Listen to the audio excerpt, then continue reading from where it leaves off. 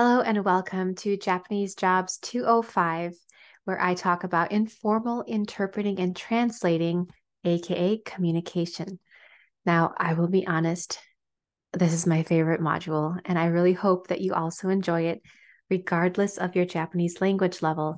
It only matters if you want to use your language skills anytime into the future. These are going to give you some great tips in your advancement of the language. So let's get started.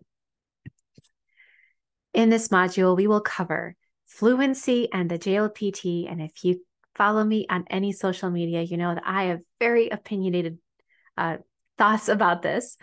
We're also going to talk about the difference between professional and informal interpreters, translators. Then we'll go specifically into what informal interpreting and informal translating looks like. We'll put it all together, and then you'll see how you can actually utilize it, whether you're searching for a job or currently working somewhere. Of course, this is applicable to people who are freelancers, entrepreneurs, whatever they're doing. This all deals with the language component of using Nihongo in a career. So just a couple of things I'd like to say.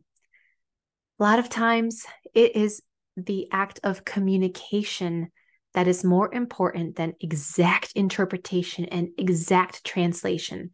Yes, there is a place for the exactness, and I highly, highly respect people who are professional interpreters and translators.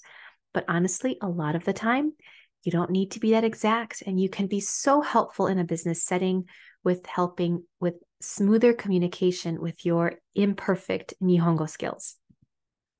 A degree is not necessarily important to do a lot of this work.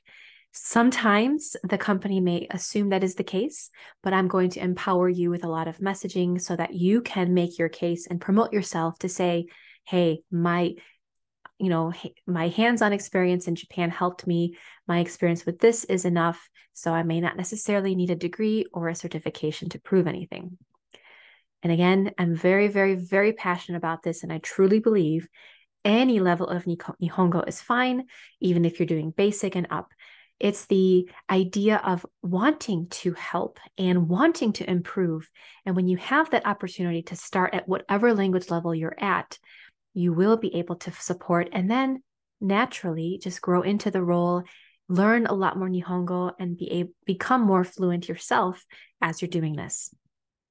Perfection is not the end goal, although it could be.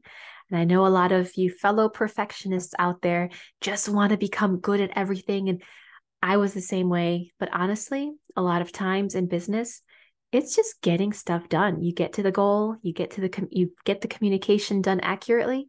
It doesn't necessarily require 100% perfection, especially if things are going to change over time anyways.